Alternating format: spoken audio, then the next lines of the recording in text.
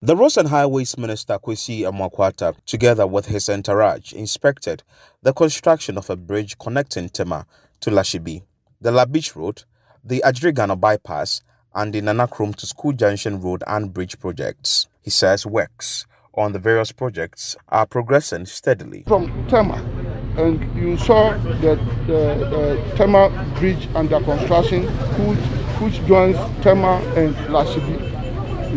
It's a major work which is going on and is expected to be completed before the end of the year. Once it's completed, it will give a direct access to motorists, and the traveling public from Accra through Lashibi, through Sakumono to Tema and vice versa, so that it will take off the pressure of the many vehicles that go through the Ashama tunnel.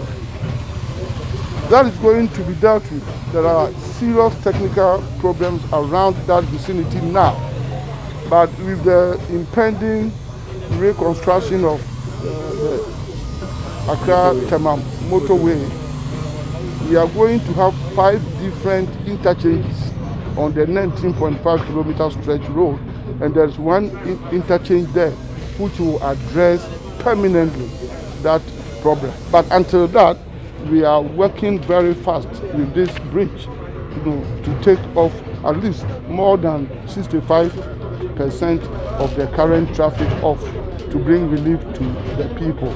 Mr. Amoako Attah said encroachment of road reservations is a major challenge for ongoing road projects nationwide. He urged authorities responsible for addressing such undisciplined conduct to be up and doing to prevent them from happening.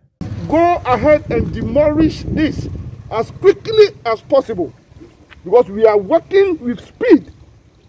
We want to improve the road network of our country and the capital, and we will not wait for anybody. I want to visit this area again within the next 2-3 weeks, and I want to see the contractor also. I want to see you on this stretch of the road. The owner, I am told, is reasonable. No problem. I appreciate that. But because we want to work with speed, raise this wall down as quickly as practicable. Okay? So that the contractor can get the right of way to work. And I want to use this to advise all Ghanaians, particularly within the cities and even in the highways.